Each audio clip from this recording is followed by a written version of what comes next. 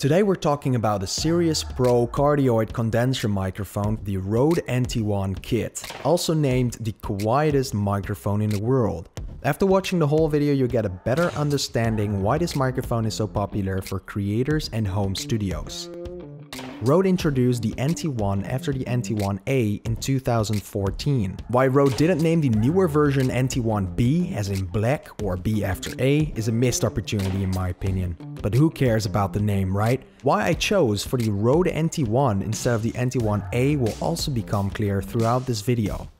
I have been using Rode products for quite some time now, mainly for video work, and that is also why I chose for this microphone. So the sound you're hearing right now is coming straight out of my camera, and why I want to show you the difference between these three different Rode products that I use to record my voice. The first one is a SmartLav Plus, which is around 50 euros. Then the Rode VideoMic Pro, which is around 180 euros. And then the Rode NT1 kit that is around 220 euros, and I want to hear what the difference is. The sound you're hearing right now is the Rode SmartLav Plus without any post-processing. And the sound you're hearing right now is coming from my VideoMic Pro that is on top of my camera around 1 meter away from my face. And this is the sound coming from the NT1 microphone, which is, yeah, a lot closer as you can see, which I think helps. I thought it would be nice to voice over this video so you can see and hear what this mic is all about, so you can get a clear idea what this microphone sounds like straight out of the box. Talking about straight out the box, let's start with the unboxing. My name is Felix, and this is How to Creative, the channel for creators with everything you need to create. The box instantly states a 10-year warranty, which I think speaks to the quality in a blink of an eye. So opening up the beautiful design packaging, we see a split package of the microphone on the left side and a shock mount with pop filter on the right side. Getting the microphone out of the plastic, I immediately feel the super premium quality of this microphone. The weight and the feel of this microphone give away that it's solid metal. And an I love Rode sticker, which I have no idea what I'm gonna do with, but it's funny. A little dust cover pouch, which isn't the highest quality ever. Opening up the package, I instantly recognize the high quality that Rode also uses on their VideoMic Pro microphones. Another manual for the shock mount, a metal attachment ring, and that's it. Giving it a look from a different perspective, we can see how high quality everything is.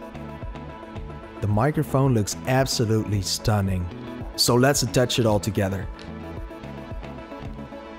Oh, almost forgot the pop filter. I didn't expect the pop filter to be metal, so I was super surprised here when I first opened it up.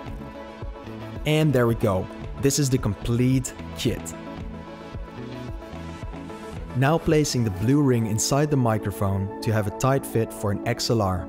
Too bad an XLR cable doesn't come with the kit. I got a standard Divine XLR cable from Amazon that I'll connect to the mic now.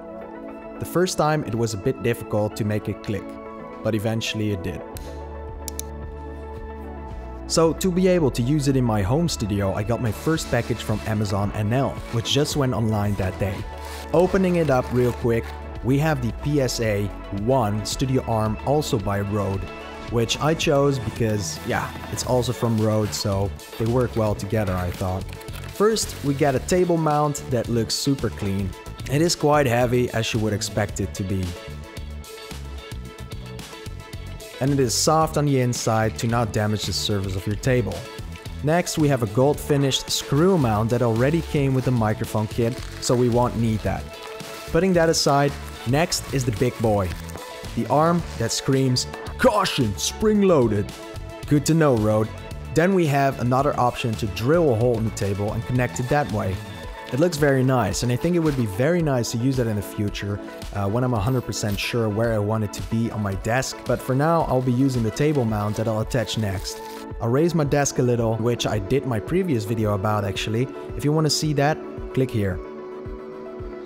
As you can see, the microphone is a bit high up on the desk and takes up quite some space. Tighten it up from below, and that's it. Now putting the arm in the clamp mount like this and attaching the whole NT1 kit to the PSA-1 arm. First screwing on the screw converter and then screwing on the microphone. Next, attaching the XLR cable again, which fits better this time. There's also a nice cable clamp, or whatever you would name it, and then Rode Velcro strips to attach the XLR nice and tight to the arm. I do have some space behind my desk and the wall, also because of the Philips Hue LED strip that is behind the desk. There isn't a problem for that, however, it would have been nice to be able to run the cable through the hole in the desk to hide it even more, giving me an extra reason to use that option. But for now, it'll do just fine behind the desk. Next, I'll screw the shock mount to be facing the front. Honestly, I just figured out how awesome it would have been if there would have been a liquid head attached to the arm to be able to rotate the mic around as well. Next, tighten the screws to make it all level. Perfect. Okay, now connecting the XLR to my Scarlett Focusrite 2i2 audio interface. Also, a very important note is that this microphone is an XLR Cardioid Condenser microphone, like I said before, therefore requiring 48 volt of phantom power. So even though this mic does not have a direct USB output, if you didn't know this, it is very versatile when it comes to usage. I noticed that since this is a cardioid microphone, it is very nice for streaming too. I have blue switches on my keyboard, which are very loud if you know what I mean, but this is what the mic picks up while I'm typing and talking at the same time. I think it's crazy. I've been loving this sound card for quite some time now, using it with my KRK Rocket 6 and my Audio-Technica ATH M50Xs, which if you are interested in those, you can watch my video by clicking here again. What I also like is that I can turn on direct monitoring from my microphone without delay through the CPU. So if you're using a microphone and are having headphones on, you can hear yourself through your headphones, which is less awkward when you're talking into the mic. Overall, the Rode NT1 has really surprised me for the quality that I get for its price. I really like the premium build quality and I love the way it makes my voice sound.